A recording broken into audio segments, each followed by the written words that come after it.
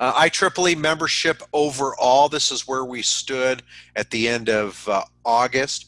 Total membership was 358,000 members, which was a 5.7% decrease as to where we were in 2019. A higher grade membership without including graduate students, about 280,000 members. That was a decrease of 2.6%. Where we're seeing the largest decrease in membership is because we have some universities, of course, that are not open worldwide, and some of which are just now resuming, whether it be in person or virtual universities. But our undergraduate student membership is currently about 45,000 members, and that represents a 20% decrease from where we were last year. Hi, David. Yes. Yeah, sorry, it's over here. It seems to be your slides are not advancing. Oh, you're not seeing them? Or they're not advancing. Okay, I'm advancing them myself. I can see it. Okay, just keep going. Okay, maybe there's a lag, and I apologize. Maybe. Okay, I'll go a little slower.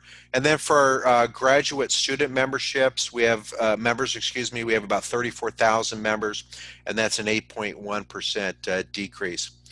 As we look at overall IEEE membership, just showing it from a graphical representation, you can see in February we were pretty close to being on target, and then obviously everybody knows what happened in March with the pandemic, and you can see where we are year over year.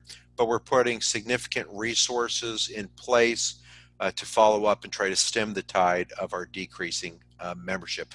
I can tell you overall from a society membership, it's relatively flat. We're at about 1% down where we were this time last year.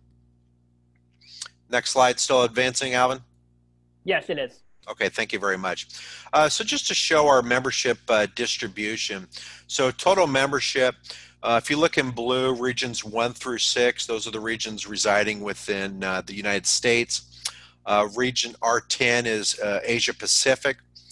Region 8 is Europe, Middle East, and Africa.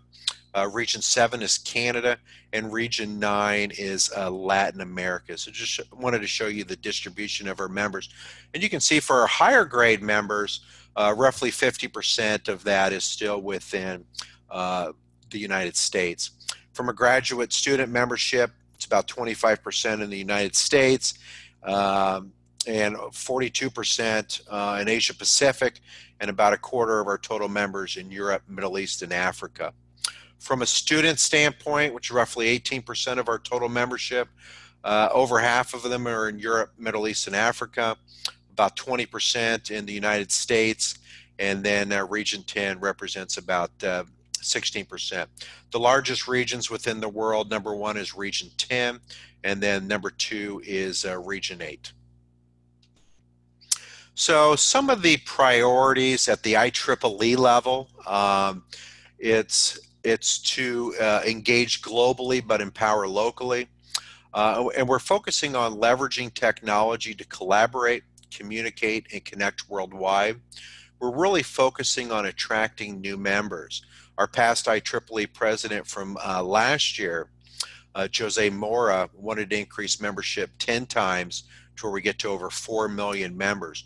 But we want to focus on industry practitioners, YPs, women in engineering, entrepreneurs, students, etc., and encourage all members to join a technical society or council.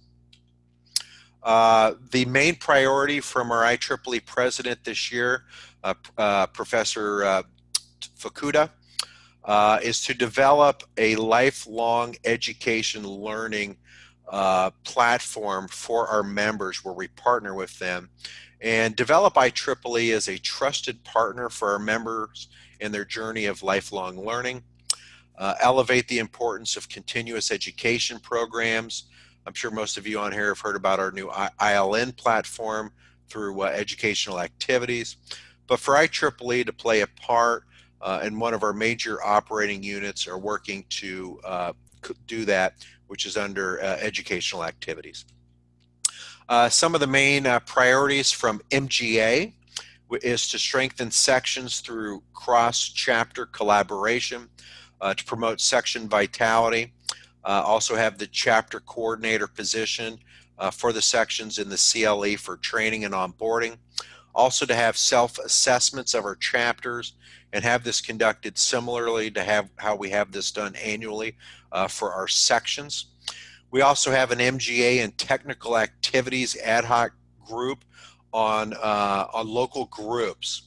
And you'll hear more information about this if this gets approved at the IEEE board meeting next month. But what we're focused there is local engagement of IEEE members and non-members for capturing technical interest and trends by forming a local group.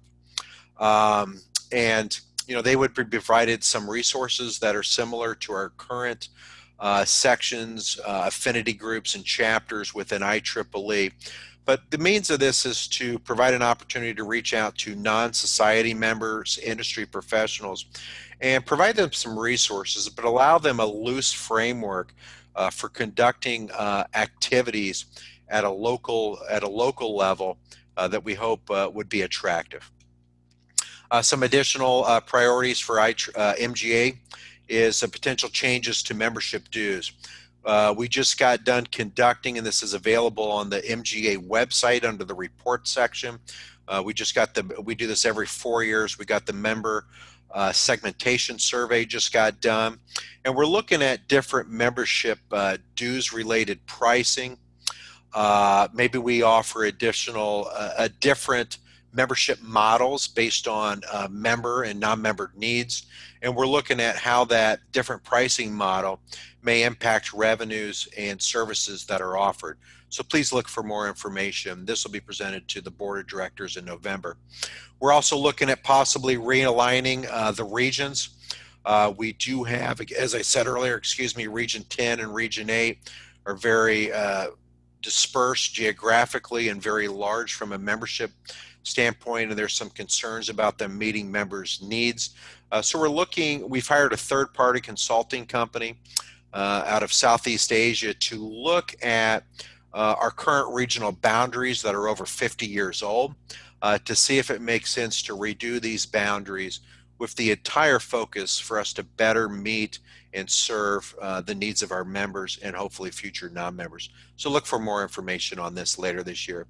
And again, we have a new ad hoc on membership engagement models and opportunities. And then we also have a joint ad hoc, including our Standards Association, on sustainable development opportunities. This would be something separate than our Humanitarian Activities Committee does. IEEE USA, my last slide. IEEE USA was formed in the 1970s at the request of our U.S. members to concentrate on U.S. member needs and issues. The main functions now of IEEE USA are government relations, career and member services, and communications, awards, and events. The continued emphasis this year is revamping the strategic plan. That was just completed this week during our IEEE USA board meeting. Introspection of IEEE USA and value to members. And we've created 2 ad hoc committees, one on alternative revenue activities, really focused on events and conferences, whether they be virtual or in person, maybe middle to late next year after we hopefully can move on from this pandemic, and then local government relations. I would like to thank again the Chicago section for inviting me to present at the 126th annual event and career and expo show. And with that, I will stop sharing, and I hope everybody enjoys today, and please contact me if I can be of any assistance. Thank you very much.